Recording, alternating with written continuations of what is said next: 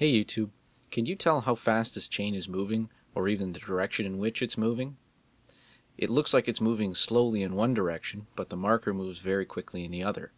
This is a result of temporal aliasing, more commonly known as the wagon wheel effect.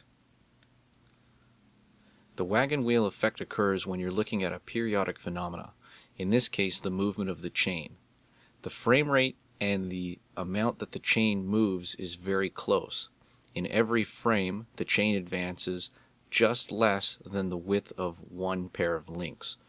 This means that every frame it appears that the chain has moved, but only slightly less than one link in the reverse direction.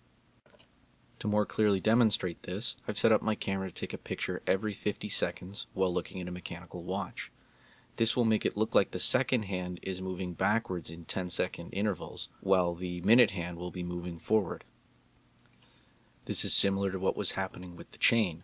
While the chain appeared to be moving backwards, it's only because the camera was taking pictures at an interval very close to the amount of time it took for the chain to move forwards, a single link.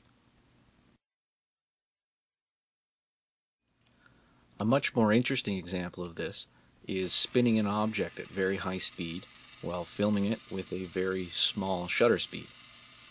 Here at several points the ring appears to come to a complete stop. This is because the ring is making a complete revolution in the time it takes for the camera to take a single frame. With a very short shutter speed, this frame is not blurred and it appears as if the ring is standing still. If you use a very long shutter speed, however, the image of the ring will be blurred, because the camera will be taking a long picture, using the entire interval of 1/30th of a second to take in light data from the image. Another good example of this is looking at a drill chuck. I start with an exposure of about 1/60th of a second, and then decrease it until it's about 1/1000th of a second, at which point the drill chuck appears to be moving at a different speed than it actually is. This is temporal aliasing. This is seeing a signal that is different than the actual signal you're trying to observe because of the settings of the device that you're trying to use to measure that signal.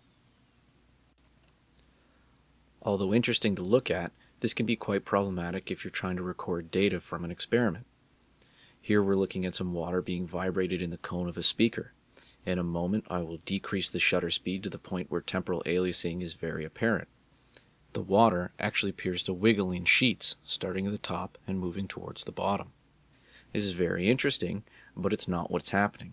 This is a result of rolling shutter and temporal aliasing. If you were trying to learn something about this, this would be data that would not be useful, as you're seeing something that's not really there, only an artifact of the way that you were making your measurements. As a final example, here's a 60 Hz sine wave being filmed at 30 frames per second. With a relatively long exposure we can see most of the signal, and we can see two bright spots where the flying dot shows on the screen. As I decrease the shutter speed, however, we no longer see the long trail of the signal. We only see the position of the dot where it is on the screen at that particular moment in time. If you were trying to sample this with some other kind of equipment that was also working at 30 Hz, you wouldn't be able to tell that there was a sine wave in this signal, only that there are a pair of points that are always at the same magnitude or voltage relative to each other. This would result in data that was not only not useful, it would actually look like a completely different signal. If you were to extrapolate, it would just appear to be a single line that would move up and down.